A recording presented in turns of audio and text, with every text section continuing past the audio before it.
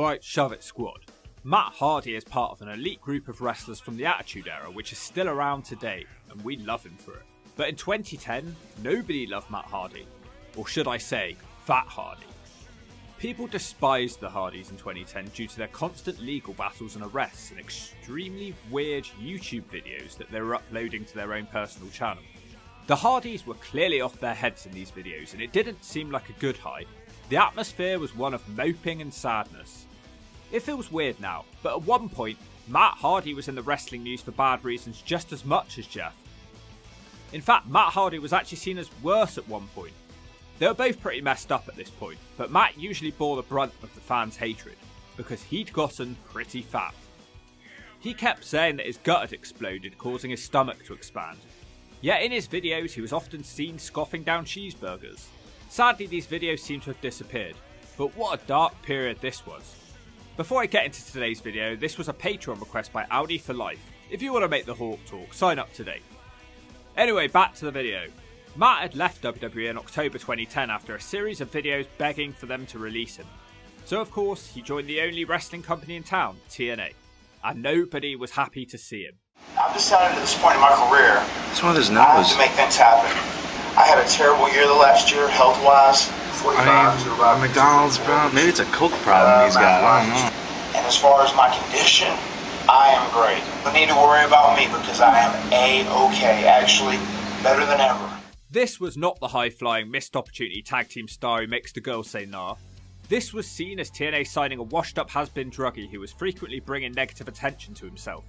And the company had already tried signing a load of washed-up has-beens at this point when Hogan and Bischoff arrived. TNA fans didn't want any more. But despite that, Matt Hardy joined TNA at the start of 2011 as cold-blooded Matt Hardy was born. So who exactly was cold-blooded Matt Hardy? Seemingly, it was just Matt Hardy as a heel with dreadlocks. He made his debut on the Genesis pay-per-view as a mystery opponent for No Job Rob. This was actually a hilarious joke that TNA had made because RVD had been begging for a match with then world champion Jeff Hardy. He kept screaming, "I want a match with Hardy," which technically was answered by a Hardy. The crowd immediately chanted, "Hardy sucks." He was admittedly in slightly better shape, but he just didn't look like a man who was in a happy place. His style had become a lot more grounded and submission based too. And in a complete shocker, he gets Rob to do the job in his debut. Best off not mention that Rob's foot was under the rope though. Matt of course joins up with his brother and says he's in TNA to make money and take whatever he wants.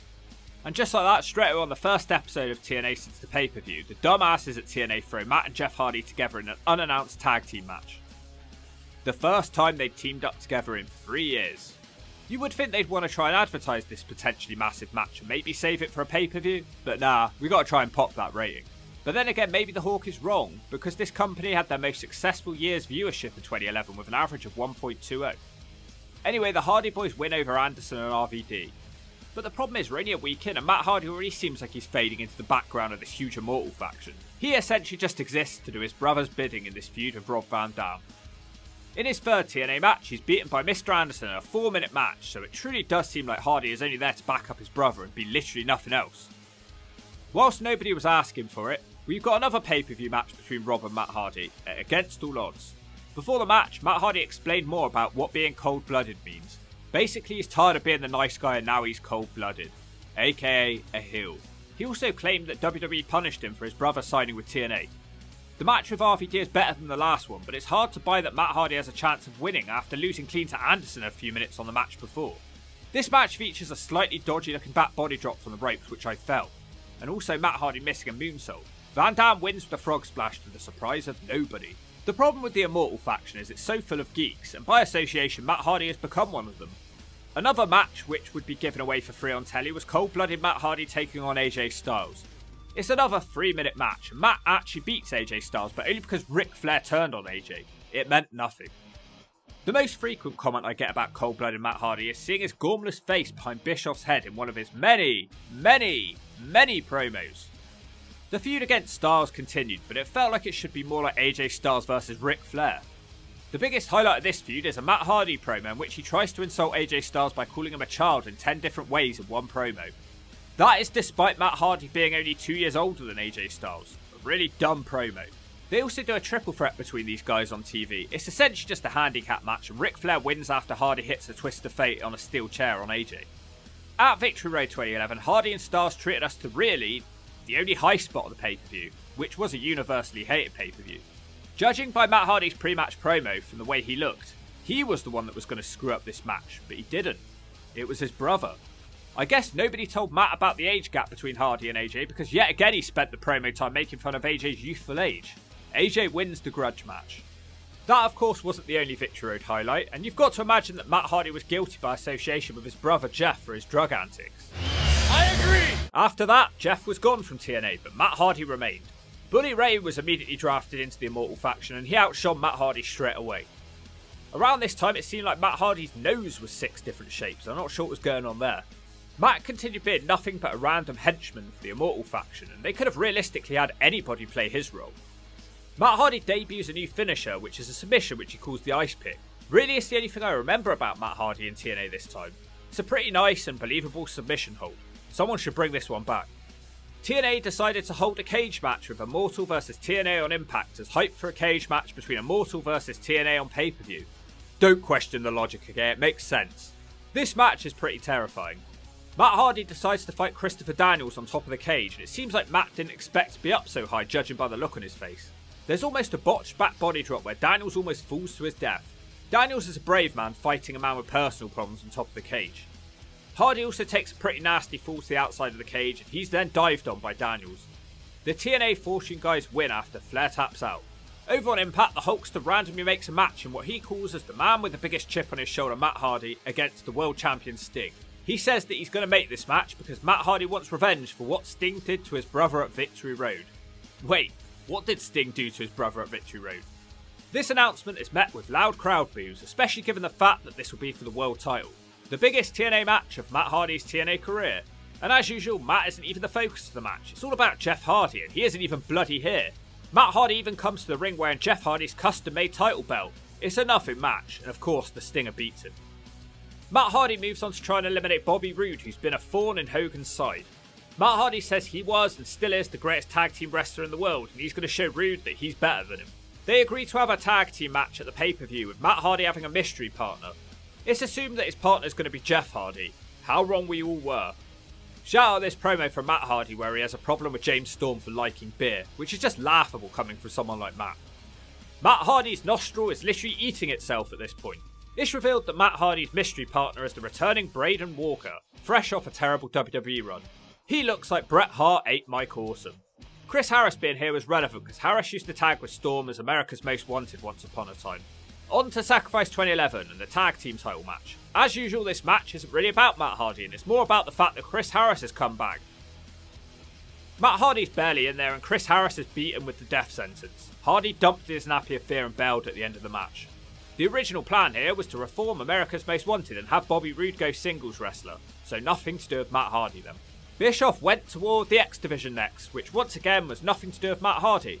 But he was Hardy's Grey Crew member, and Bischoff and Hardy teamed up to face the Young Bucks. It must have been really cool for the Young Bucks to wrestle one of their heroes, but you know what they say, you don't ever want to meet your heroes. Matt Hardy eventually kills Max Buck with a vicious ice pick submission and lays the table for Bischoff to sweep up, and the Grey Crew claim a win over the Young Bucks. Hardy's final TNA match came in early June 2011 as he took on the undefeated Crimson. Hardy utilised the leg drop in this match, which is a move he'd have to retire in the future due to the damage it was doing to his knees. It's actually a decent match considering Crimson was very green and gets a lot of hate. And props to Matt for carrying him to this decent match. Even more props considering what was going on in the Hardy Boyz' life at that very time. In June, TNA suspended Matt Hardy for several reasons. He kept turning up late to shows. His online activity was getting stranger by the day as he posted videos where he was clearly under the influence, and one particularly disturbing video where he and his brother Jeff used a taser on Rebby whilst giggling. She must have enjoyed it somewhat to end up marrying Matt though. Matt encouraged fans to boycott TNA on Twitter whilst he was still employed with them. So we have this really weird situation where for a very brief time, both Hardy Boyz were employed by TNA but also suspended from TNA. But the final straw came in August. First he posted a video about suicide. Then around this time, Matt Hardy crashed his car into a tree.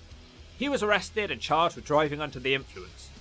TNA immediately fired Matt Hardy, and this was a decision that was fully supported by everyone in the wrestling world. Over the next few months, Matt was arrested another 4 times. His house was raided, and he was suspected of selling ecstasy and steroids.